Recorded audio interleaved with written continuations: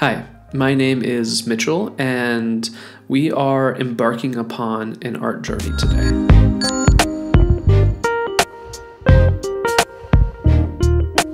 So the question becomes, where do we start? And I think to answer that, we need to take a little field trip.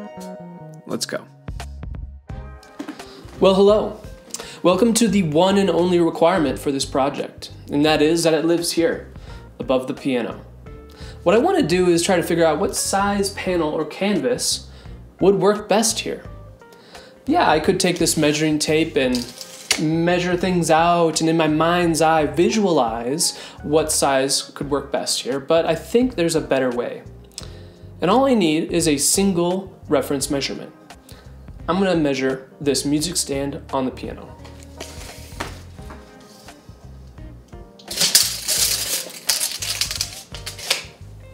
.30.5 inches. That's all we need. I'll see you back at the studio. All right, made it back to the studio. But before I left, I took a still of the wall. This is important because this still mixed with the measurement that we took, that allows us to create a ratio between pixels of this particular image and inches in real life. So we can start sizing panels within this image. These two panels right here was my hope. I really wanted to do a 2-panel picture. But honestly, now looking at it, it's just, it's not my favorite. And that's okay, that's okay. I'm glad that we were able to figure that out at this step instead of way later. We needed something. So I chose a single centered painting right above the piano that ended up being 4 foot wide by 2 foot tall. This is the winner. This is what we're gonna go with. And this is great because it unlocks the next piece, thumbnails.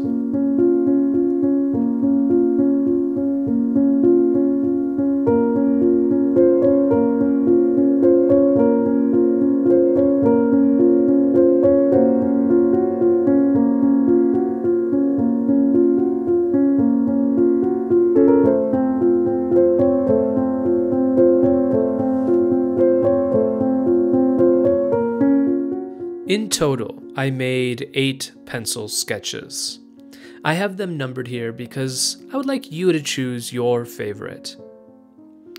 You can see from these first 4, and as we transition into the second half, that I had a very strong concept from the outset. This swirling vortex captivated me, and even on the last few, you can see me coalescing on a particular design that I found very pleasing. I did not pick number 8 though. Which one did you pick? I decided to move forward to the next step with number 6. The next step being where we will be adding color. But we can't just dive into color just like that.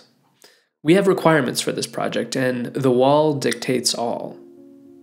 You can see that the color of the wall, this bluish gray, and also the plants create a cool tone. This is contrasted by the wood, the variety of wood tones in this room. So there is a good balance here within warmth and cool. And really what I'm going for is a piece that can sit back into this room and fit inside of it. This first combination I like as a color combination, but in this particular room, I do not like. It's a little bit loud. I feel like it would sit too starkly against this room. This next combination, though, you can see that these 4 colors boil down to 2 primaries, a green and a red. This is great. They are complementary colors, opposites on the color wheel. Well, this is a totally known quantity in the art field. These colors, used in the right amounts, can create a cohesion and balance within a piece. It can also create a vibrancy between colors, especially if, in this case, red backs right up into the green. So I want to try to leverage this particular combination to create the final piece. But this unlocks the next step, which is painted thumbnails. Here is my palette. I will be using acrylic paint for this one, and although I will be using oils in the final, really what I'm trying to focus on here is marrying the color combination to the size of panel and to the concept and style that I want. Let's go.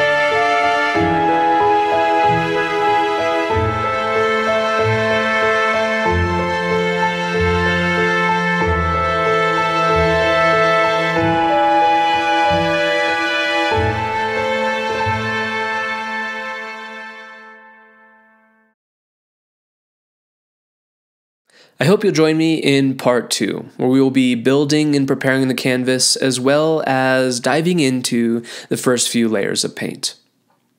This painting's concept was inspired by a series of paintings done by a master painter. If you are the first to comment one of these paintings as well as the artist, I will pin your comment. I appreciate your support. Every like, share, subscription, and comment helps small creators like myself. That's it. I hope you'll join me for the next one. Until next time.